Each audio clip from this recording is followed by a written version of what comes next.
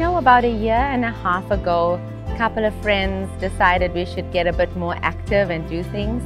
And just being on a bike and being able to get far away from our household responsibilities was a real plus. So we decided to just get on, do some cycling in and around the neighborhood. And that just led to wanting to explore more. So it's a couple of mums and myself. We usually go out on weekends. Slacks Creek Green Link is really nice. It's in a different area to where we usually cycle, so it's lovely to be able to explore different parts of the city too.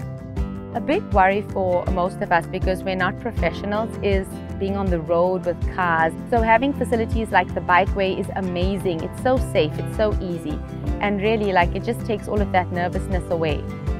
We live in such a beautiful city. The weather is amazing. The sightseeing is amazing. And you don't even have to go far. You don't have to take out a lot of time from your family life. Just go have a cycle in and around the city, have a cup of coffee with some friends and come back home. So yeah, we look forward to getting out, meeting up, because a lot of us are busy during the week. We don't get to see each other.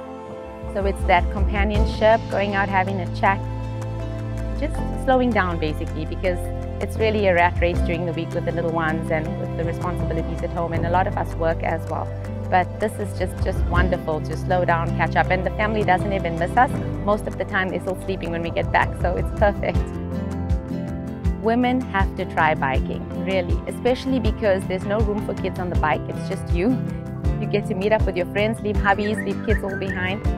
There's something about just being on wheels and feeling the fresh air on your face and feeling that I can do this, because it's not flat all the way. There's hills. We're not young girls anymore. And just feeling that we can do this, it's amazing. It's actually an amazing feeling.